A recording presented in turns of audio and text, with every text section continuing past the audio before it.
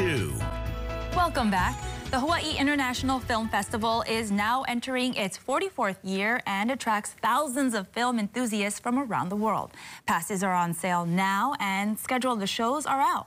To tell us more on how we can enjoy the most out of the festival is HIF Executive Director Becky Stokeri. Thank you so much for joining us this morning. Thanks so much for having us.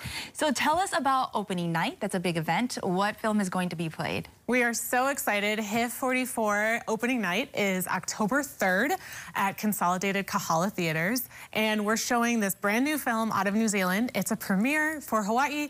It's called Mother or Tina. We have so much of the cast and crew coming, the director, the lead actress, other actors from the film. It is just a really beautiful, thoughtful, heart-wrenching, in the best kind of way, project out of New Zealand. It's sure to make you laugh, cry, and probably love a little bit harder. So definitely check it out. Thursday, October 3rd. Sounds like a really good film to start this whole season, right?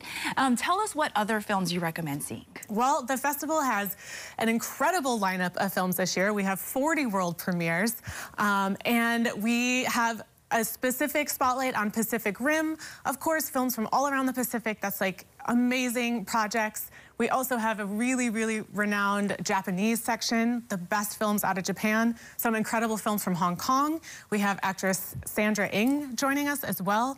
A lot of the films have directors in attendance that are going to do Q&As with audiences. And another one that people should check out this year is our political documentaries. We have some really hot button issue, really thoughtful, in-depth political documentaries.